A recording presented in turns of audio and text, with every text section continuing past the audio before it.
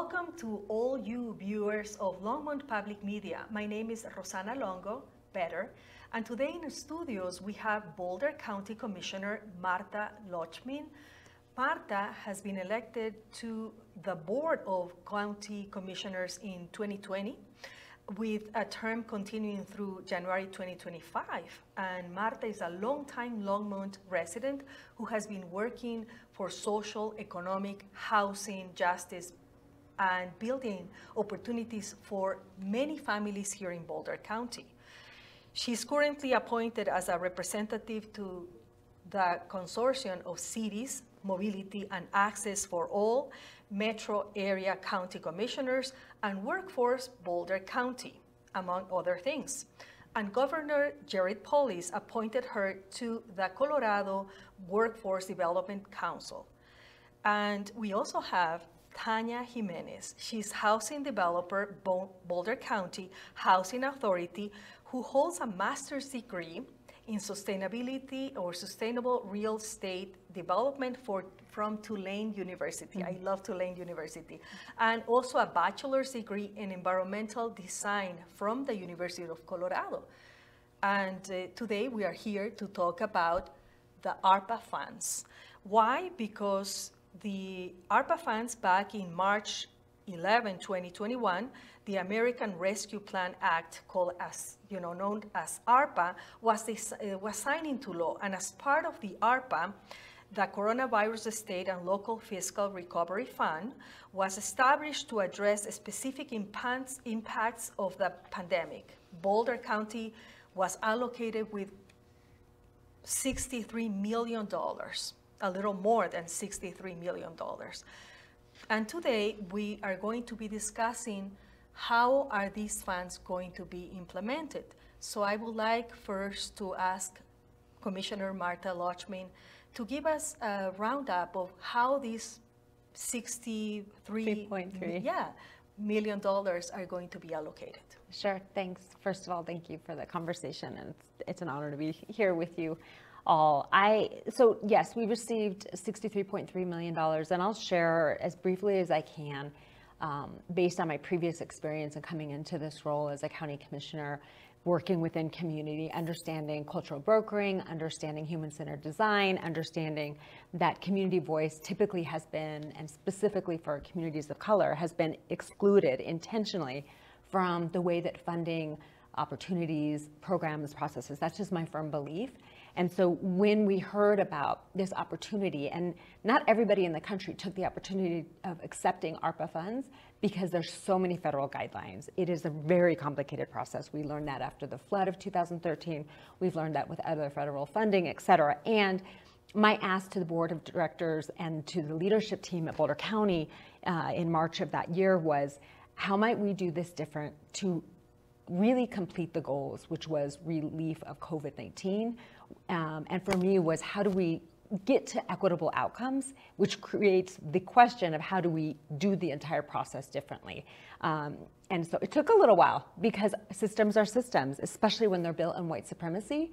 And to bring around a leadership team to be able to say, okay, we'll stop, we'll move back, we'll try and not do shovel ready, which is one of my favorite government terms, and we will use a community engagement process that I was able to lead for the county to ask community members, how do we locally in Boulder County need to use this funding? How have we been most affected? And so it was an extensive process, but the outcome was community members telling us we need to focus on economic challenges, we need to focus on affordable housing, and we need to focus on behavioral mental health after COVID-19, or in the midst of COVID-19. And that is precisely where, these three areas are important, but the one that we're going to be talking today is affordable housing.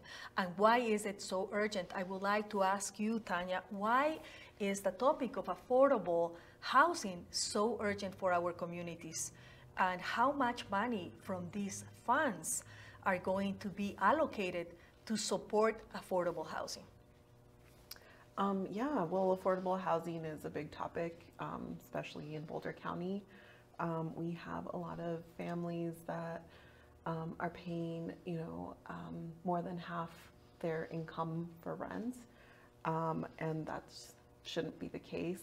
People need to live and be able to not have all their money go towards rent. You know, they should be able to buy the things that are necessary, food, school supplies, and whatever it is that they need to just live a comfortable life. So yeah, we are working on Willoughby Corner. It's our, you know, all affordable housing community in Lafayette. And from what I can see, Tanya, the affordable housing called Willoughby Corner has been assigned almost $13 million to assist and to help communities of color and what you were saying, Commissioner Lotchman, people that have not been able to acquire wealth. So it's really going to be, you're making a big effort of really trying to bring these communities to apply for this affordable housing. So if you can please explain to us, how is it that you are going to be able to make sure that people can come in? Because as we know in our community in Boulder County, the majority of our residents of color, and specifically Latinos, are living in mobile homes.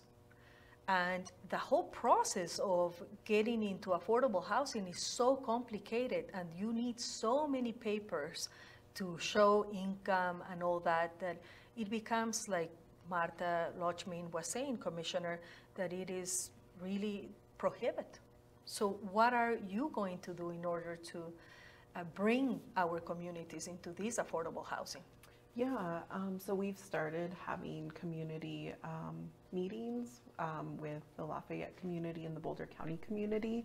We really want Latinos to come and, you know, apply and even just get on our interest list and our waiting list for Willoughby housing. You know, the way we set up the project is it serves multiple types of families and people, individuals. The first phase includes rental housing for 55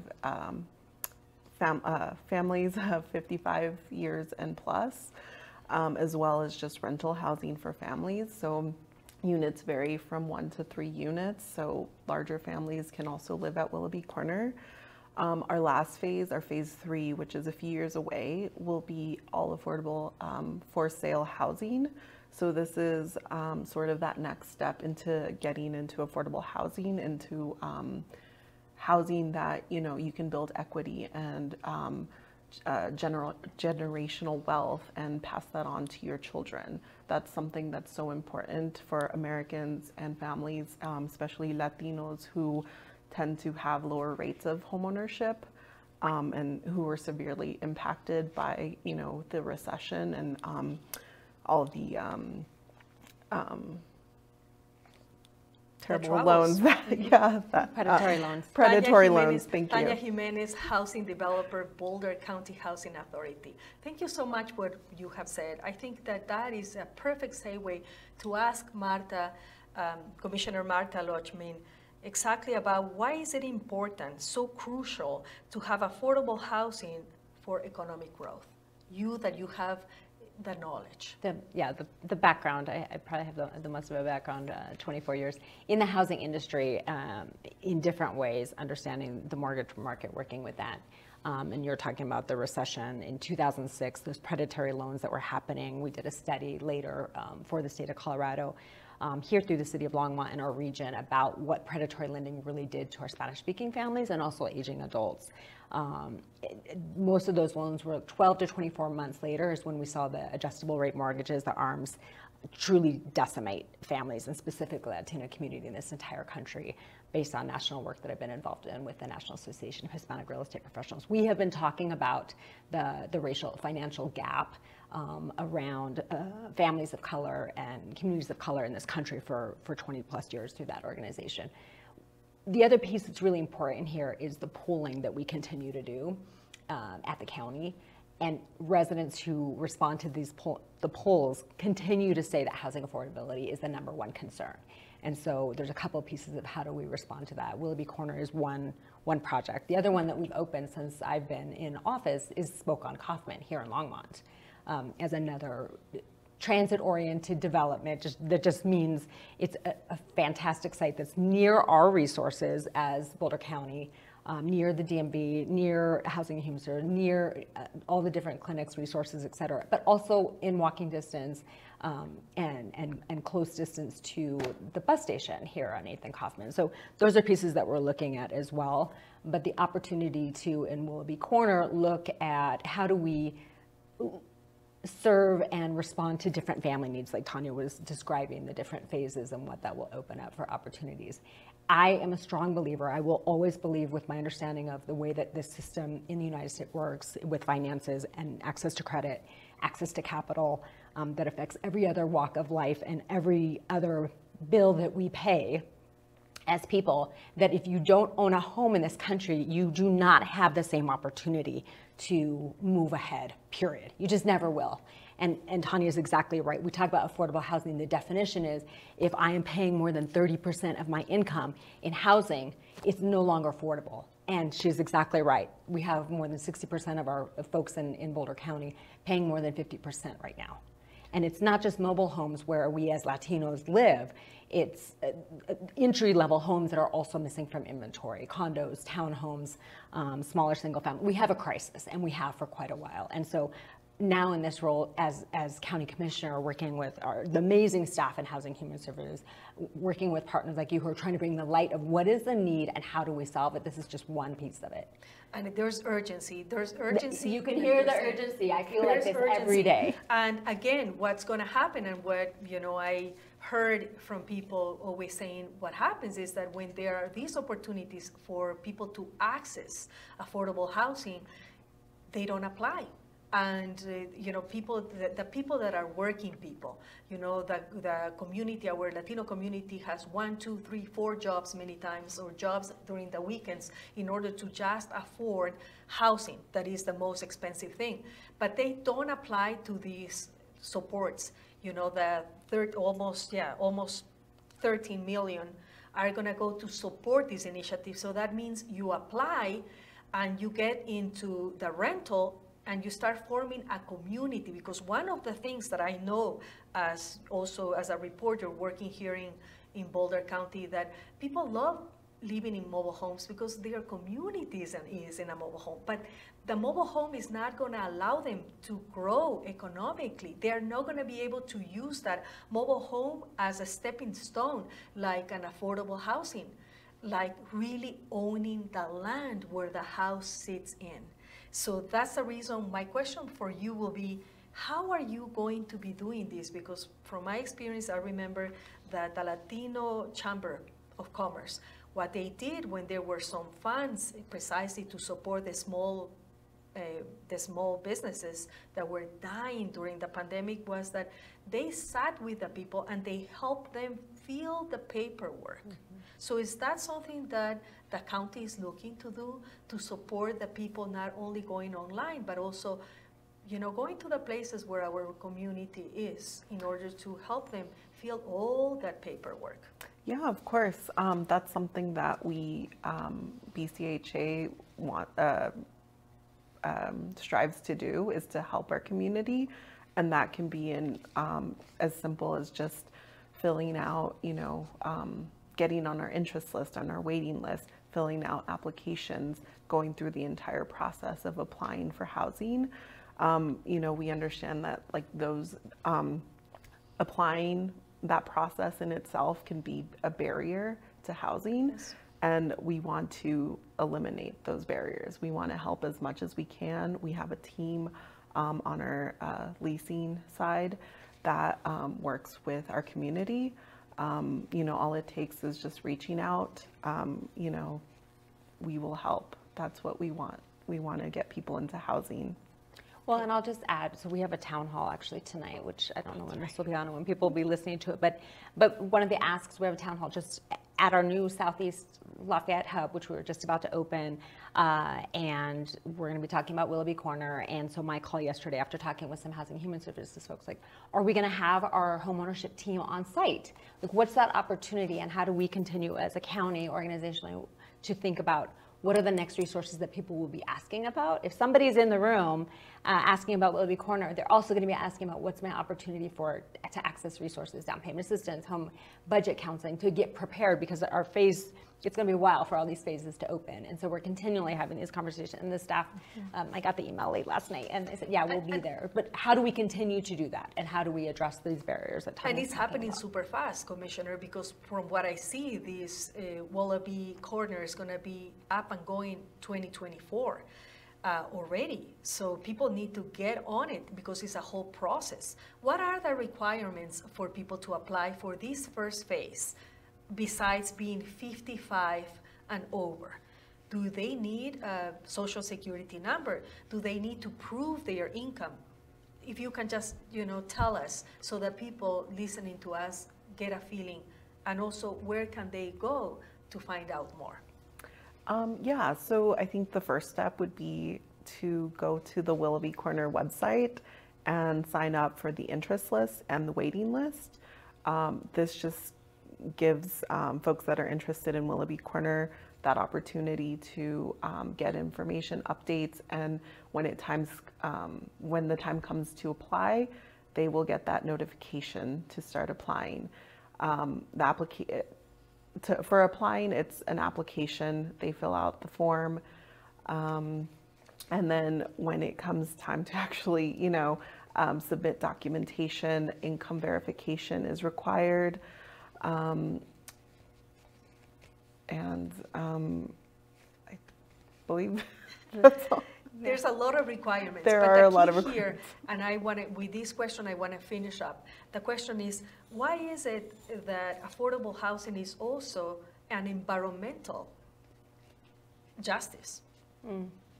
Well, two pieces. I would be remiss if I didn't just let viewers know that we have on the November 2023 ballot a county ballot measure, which is a reallocation of a current tax as an extension to fund affordable and attainable housing. We have never had a sustainable funding source like this. So to move this needle by responding to folks who continue to ask about affordable housing in our county, to be able to support our municipalities, to be able to work with our housing authorities that are around our region, to be able to even access Prop 123 funding in the state of Colorado and some of these other significant initiatives. That is a huge opportunity for people who are like, okay, I might not need to live in Willoughby Corner, but I do believe this is an issue for my neighbors, for my friends, for the folks who give me health care, for the first responders, the teachers that support our youth and are building our future. This would be a way for people to respond to that. So I just want to add that in there. And I also, but I want to give Tanya an opportunity to jump into your question. Yeah, well, I mean, we are facing climate change, and we think it's important to build better, build more sustainable buildings. Our Willoughby Corner community, our buildings will be net zero ready. We will have geothermal heating and just different sustainable features throughout the community. We'll use native flora around the entire site, so less water use. We're just trying to build a comfortable neighborhood for the people who live there, and something that makes less of an impact on our earth. And I'll just add into that, Rosana, so that you know and the viewers understand that this will be the net zero 400 unit complex of Willoughby Corner. When it's completed, will be the first in the state of Colorado to hit that mark. So we're talking about breaking down a whole lot of barriers, opportunities in climate change and access to community members and building a community with Willoughby Corner. Something extremely important. Thank you so much, Commissioner Martha Lochmin, for coming today and talking to us about this crucial and important opportunity for our communities to step ahead, to really make a big change. And thank you so much to you also, Tanya Jimenez, a housing developer and Boulder County Housing Authority, for coming and talking about this, because it's urgent, and hopefully our communities that have been listening today or that need housing or that would like others to access this important service, help them, pass the baton, help them so that they can continue living in our communities and not be gentrified. I think that's an important issue. Thank you so much. Is there something else that you would like to add? Yeah, get on our waiting list, get on our interest list, get our updates, and if anyone's interested, just sign up.